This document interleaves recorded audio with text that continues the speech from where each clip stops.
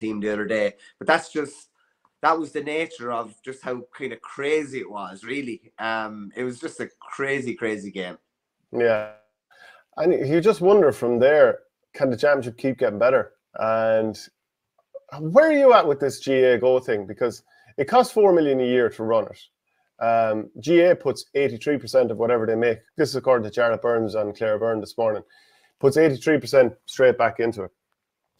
Do you feel like people deserve to have it totally for free? And, you know, ultimately, if we don't have someone else carrying it, how is it supposed to carrying the TV rights? How is it supposed to wash its own face if everything is that's good is put out for free and people aren't willing to pay for something that doesn't have the big games?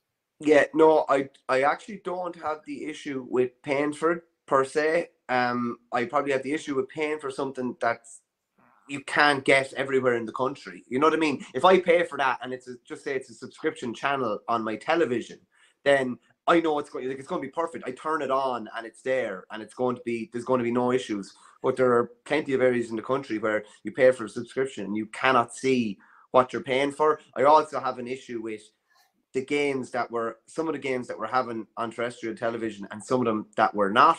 Like, I know the provincial finals have to be carried, the four football provincial finals. Are you telling me that one of them couldn't have been, or two of them couldn't have been on a Saturday to accommodate, the hurling been on a Sunday, or plan it out a bit better?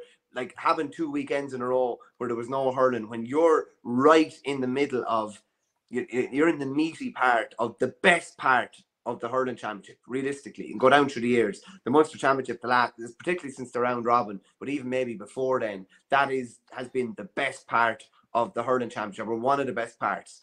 And we've kind of just put that away, where a hell of a lot of people can't see it. And like, I'm not tech savvy as